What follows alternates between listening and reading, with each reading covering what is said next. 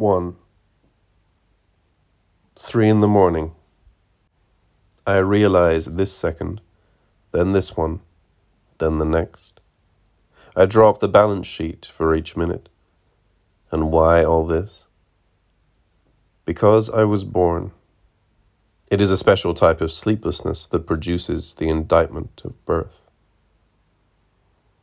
Ever since I was born, that since has a resonance so dreadful to my ears it becomes unendurable.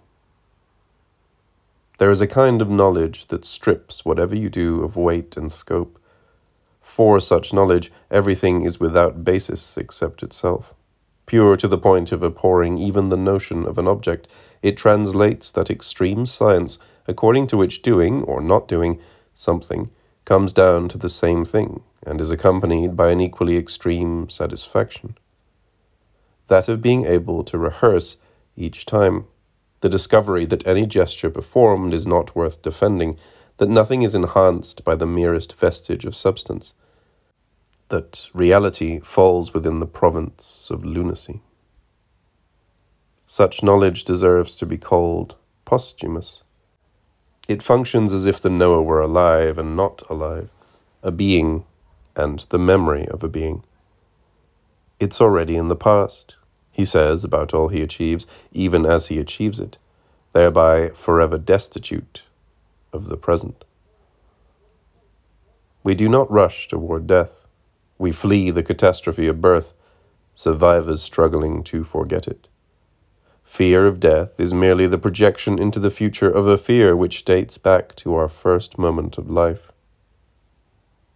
We are reluctant, of course, to treat birth as a scourge. Has it not been inculcated as the sovereign good?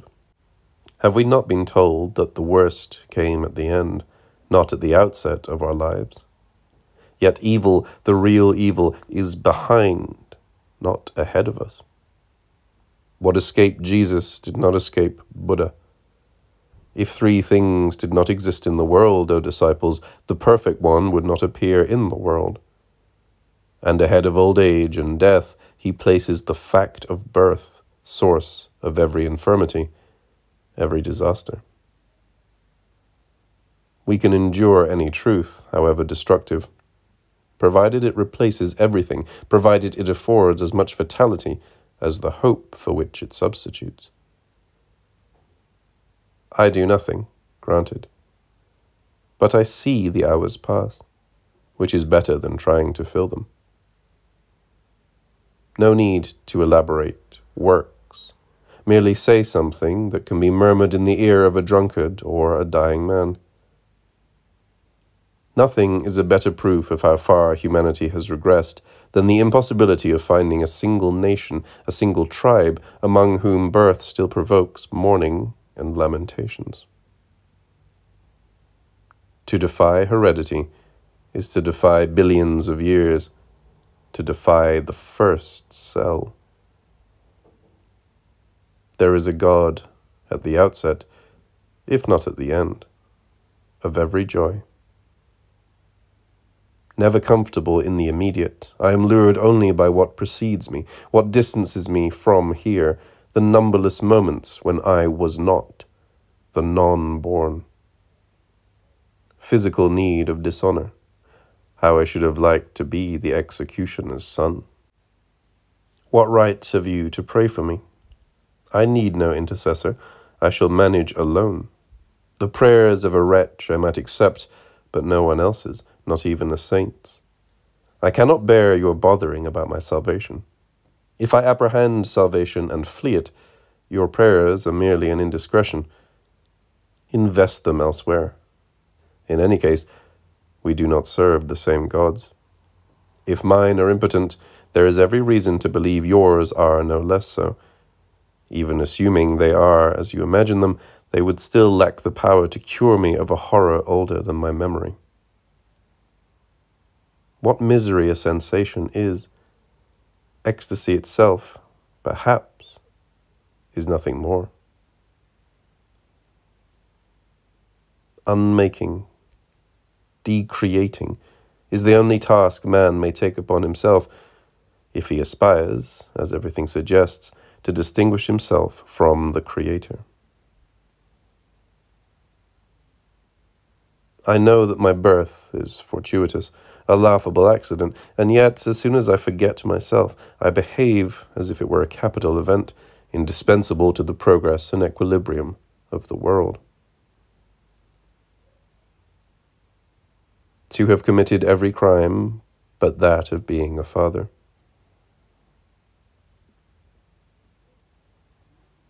As a general rule, men expect disappointment. They know they must not be impatient, that it will come sooner or later, that it will hold off long enough for them to proceed with their undertakings of the moment. The disabused man is different. For him, disappointment occurs at the same time as the deed. He has no need to await it. It is present. By freeing himself from succession, he has devoured the possible and rendered the future superfluous. I cannot meet you in your future, he says to the others. We do not have a single moment in common, because for him the whole of the future is already here. When we perceive the end in the beginning, we move faster than time. Illumination, that lightning disappointment, affords a certitude which transforms disillusion into deliverance. I disentangle myself from appearances, yet I am snarled in them nonetheless, or rather, I am halfway between these appearances and that which invalidates them, that which has neither name nor content, that which is nothing and everything. I shall never take the decisive step outside them. My nature forces me to drift, to remain forever in the equivocal, and if I were to attempt a clean break in one direction or the other, I should perish by my salvation. My faculty for disappointment surpasses understanding. It is what lets me comprehend Buddha, but also what keeps me from following him. What we can no longer commiserate with counts for nothing, no longer exists. We realize why our past so quickly stops being ours and turns into history, something which no longer concerns anyone. In the deepest part of yourself, aspire to be as dispossessed, as lamentable as God. True contact between beings is established only by mute presence, by apparent non-communication, by that mysterious and wordless exchange which resembles inward prayer. What I know at 60, I knew as well at 20. 40 years of a superfluous labor of verification. I am for the most part so convinced that everything is lacking in basis, consequence, justification, that if someone dared to contradict me, even the man I most admire, he would seem to me a charlatan or a fool. Even in childhood I watched the hours flow, independent of any reference, any action, any event, the disjunction of time from what was not itself, its autonomous existence, its special status, its empire, its tyranny.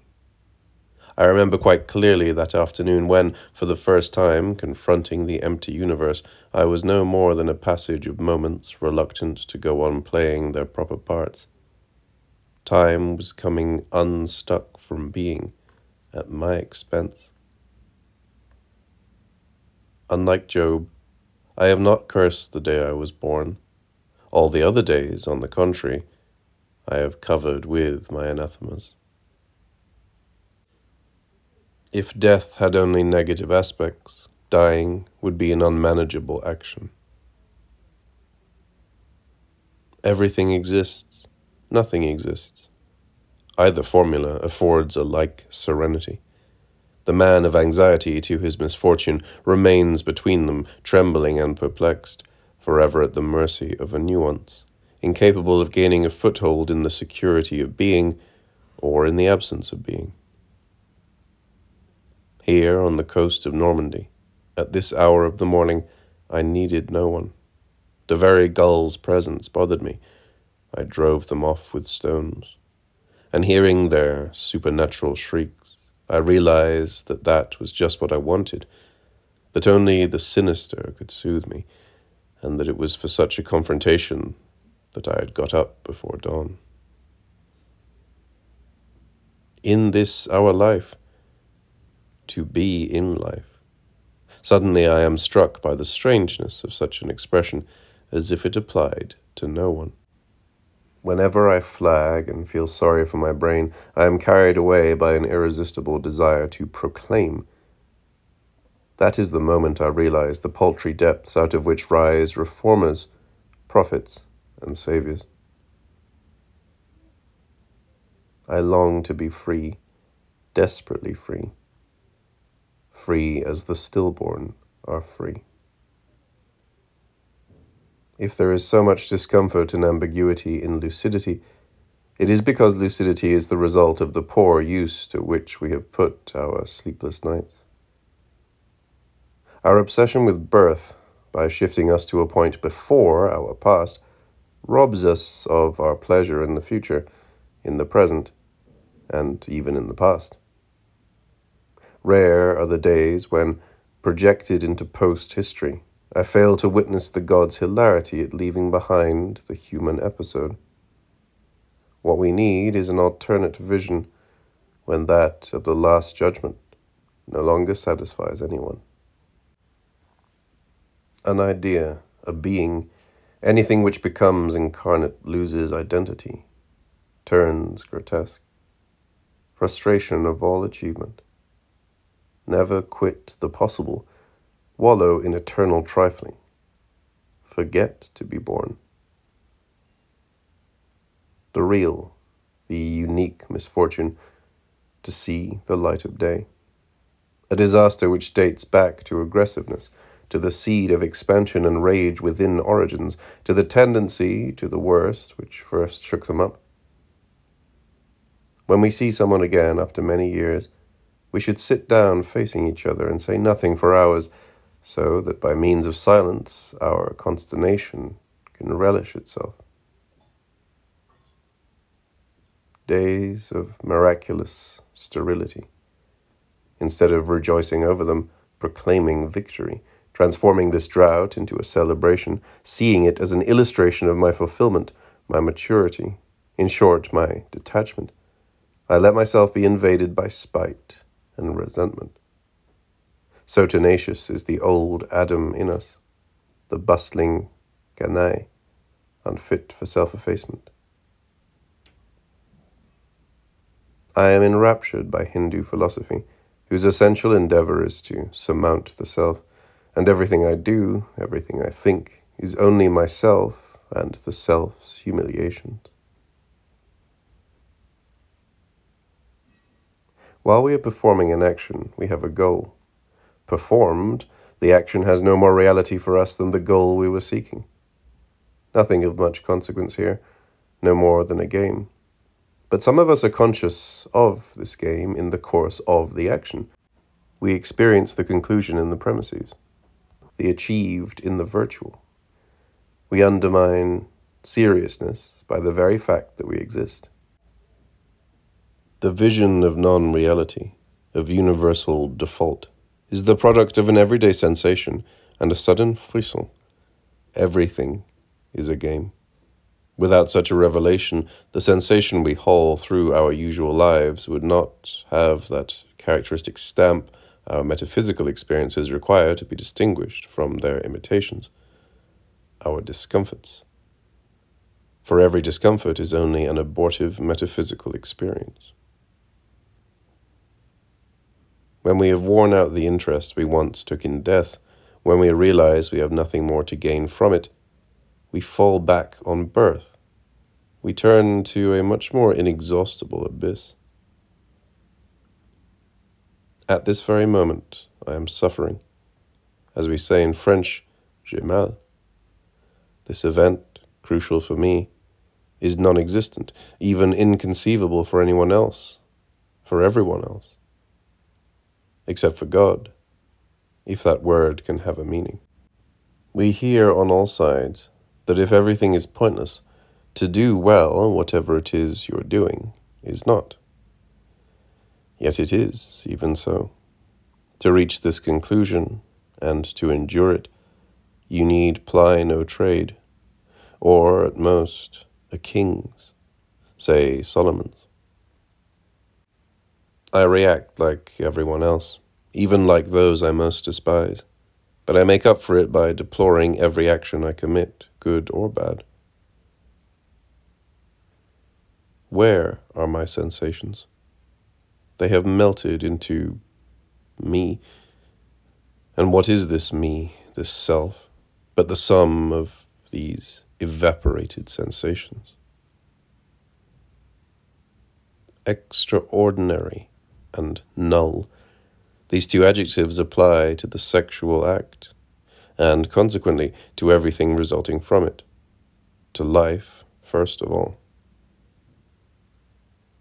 Lucidity is the only vice which makes us free, free in a desert. As the years pass, the number of those we can communicate with diminishes. When there is no longer anyone to talk to, at last we will be as we were before stooping to a name. Once we reject lyricism, to blacken a page becomes an ordeal. What's the use of writing in order to say exactly what we had to say? We cannot consent to be judged by someone who has suffered less than ourselves, and since each of us regards himself as an unrecognized Job, I dream of an ideal confessor to tell everything to, spill it all. I dream of a blasé saint. After all the ages of dying, the living must have learned the trick.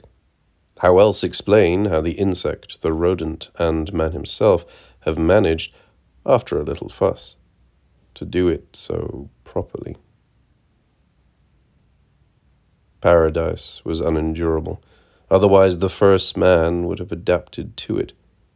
This world is no less so, since here we regret paradise or anticipate another one.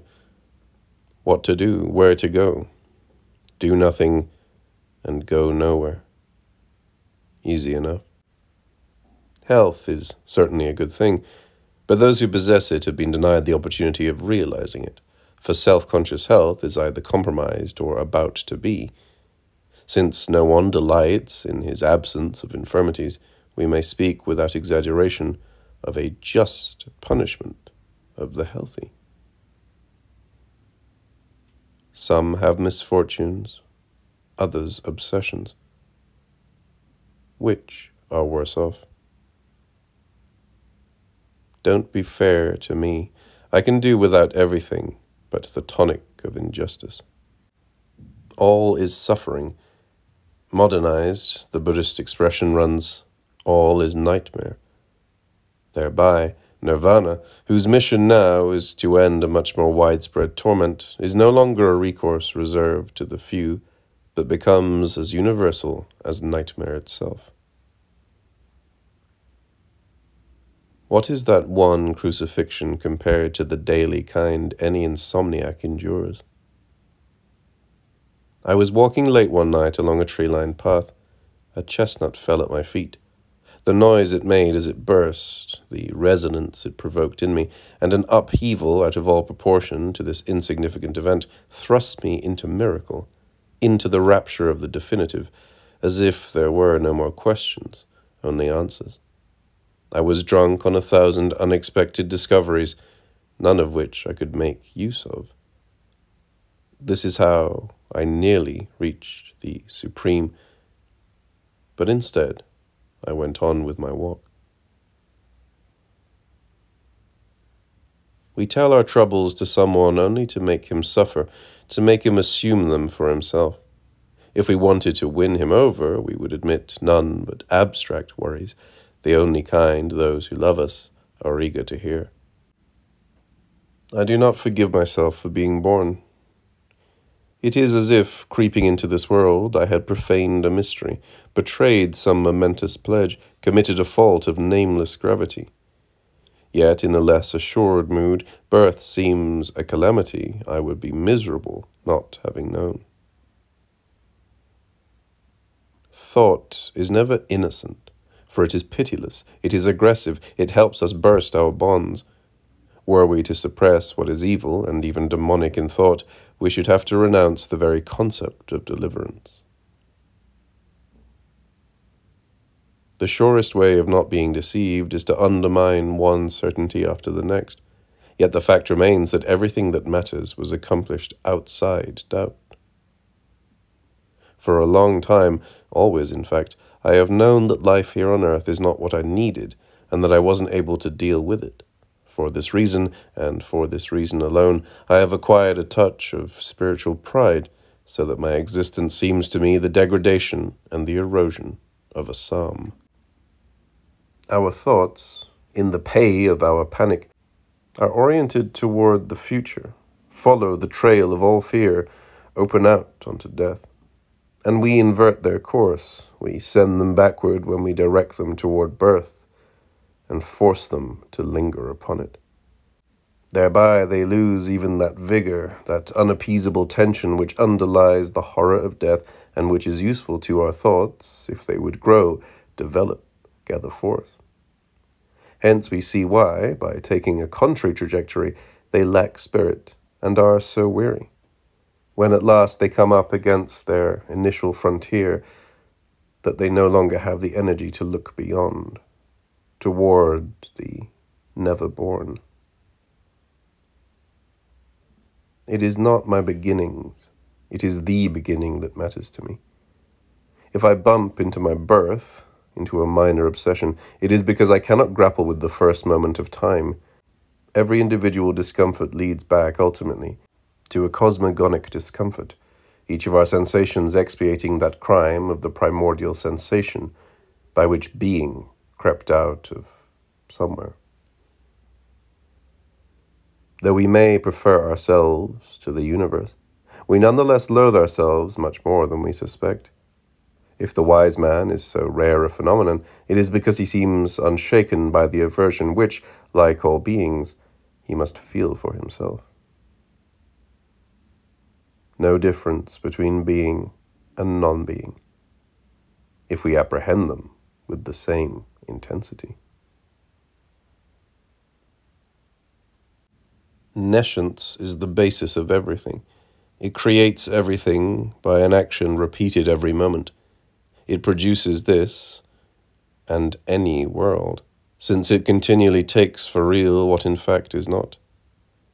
Nescience is the tremendous mistake that serves as the basis of all our truths. It is older and more powerful than all the gods combined. This is how we recognize the man who has tendencies toward an inner quest.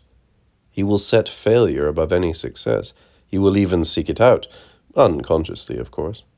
This is because failure, always essential, reveals us to ourselves, permits us to see ourselves as God sees us, whereas success distances us from what is most inward in ourselves, and indeed in everything. There was a time when time did not yet exist. The rejection of birth is nothing but the nostalgia for this time before time. I think of so many friends who are no more, and I pity them. Yet they are not so much to be pitied, for they have solved every problem, beginning with the problem of death. In the fact of being born, there is such an absence of necessity that when you think about it a little more than usual, you are left, ignorant how to react, with a foolish grin. Two kinds of mind, daylight and nocturnal. They have neither the same method nor the same morality. In broad daylight, you watch yourself. In the dark, you speak out. The salutary or awkward consequences of what he thinks matter little to the man who questions himself at hours when others are the prey of sleep. Hence he meditates upon the bad luck of being born without concern for the harm he can cause others or himself. After midnight begins the intoxication of pernicious truths. As the years accumulate, we form an increasingly somber image of the future. Is this only to console ourselves for being excluded from it? Yes, in appearance. No, in fact. For the future has always been hideous, man being able to remedy his evils only by aggravating them, so that in each epoch existence is much more tolerable before the solution is found to the difficulties of the moment. In major perplexities, try to live as if history were done with, and to react like a monster riddled by serenity. If I used to ask myself, over a coffin, what good did it do the occupant to be born, I now put the same question about anyone alive. The emphasis on birth is no more than the craving for the insoluble carried to the point of insanity. Regarding death, I ceaselessly waver between mystery and inconsequentiality, between the pyramids and the morgue. It is impossible to feel that there was a time when we did not exist, hence our attachment to the personage we were before being born. Meditate but 1 hour upon the self's non-existence, and you will feel yourself to be another man, said a priest of the Japanese Kusha sect to a Western visitor. Without having frequented the Buddhist monasteries, how many times have I not lingered over the world's unreality, and hence my own? I have not become another man for that, no, but there certainly has remained with me the feeling that my identity is entirely illusory, and that by losing it I have lost nothing. Except something. Except everything. Instead of clinging to the fact of being born, as good sense bids, I take the risk, I turn back, I retrogress increasingly toward some unknown beginning. I move from origin to origin. Someday, perhaps, I shall manage to reach origin itself in order to rest there or be wrecked. X insults me. I am about to hit him. Thinking it over, I refrain. Who am I? Which is my real self, the self of the retort or that of the refraining? My first reaction is always energetic, the second one flabby. What is known as wisdom is ultimately only a perpetual thinking it over, i.e. non-action as first impulse. If attachment is an evil, we must look for its cause in the scandal of birth, for to be born is to be attached. Detachment, then, should apply itself to getting rid of the traces of this scandal, the most serious and intolerable of all. Amid anxiety and distress, sudden calm at the thought of the foetus one has been. At this precise moment, no reproach proceeding from men or gods can affect me. I have as good a conscience as if I had never existed. It is a mistake to believe in a direct relation between suffering reverses and being dead set against birth. Such opposition has deeper, more distant roots, and would occur even if one had only the shadow of a grievance against existence. In fact, it is never more virulent than in cases of extreme good fortune. Thracians and Bogomils, I cannot forget that I have haunted the same whereabouts as they, nor that the former wept over the newborn, and the latter, in order to justify God, held Satan responsible for the infamy of creation. During the long nights in the caves, how many hamlets must have murmured their endless monologues? For it is likely that the apogee of metaphysical torment is to be located well before that universal insipidity which followed the advent of philosophy. The obsession with birth proceeds from an exacerbation of memory, from an omnipresence of the past, as well as from a craving for the impasse, for the first impasse. No openness, hence no joy from the past, but solely from the present, and from a future emancipated from time. For years, in fact for life, to have meditated only on your last moments, only to discover, when at last you approached them, that it was of no use, that the thought of death helps in everything, save in dying. It is our discomforts which provoke, which create consciousness. Their task accomplished, they weaken and disappear one after the other. Consciousness, however, remains and survives them, without recalling what it owes to them, without even ever having known. Hence it continually proclaims its autonomy, its sovereignty, even when it loathes itself and would do away with itself. According to the rule of Saint Benedict, if a monk became proud of or merely satisfied with the task he was performing, he was to forsake it then and there. One danger not dreaded by the man who has lived in the thirst for unsatisfaction, in an orgy of remorse and disgust.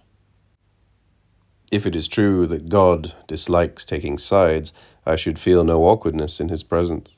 So pleased would I be to imitate him, to be like him in everything, without opinion.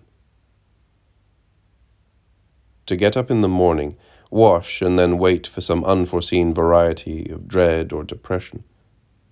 I would give the whole universe and all of Shakespeare for a grain of ataraxy. Nietzsche's great luck to have ended as he did, in euphoria. Endlessly to refer to a world where nothing yet stooped to occurrence, where you anticipated consciousness without desiring it, where, wallowing in the virtual, you rejoiced in the null plenitude of a self anterior to selfhood. Not to have been born, merely musing on that. What happiness, what freedom, what space.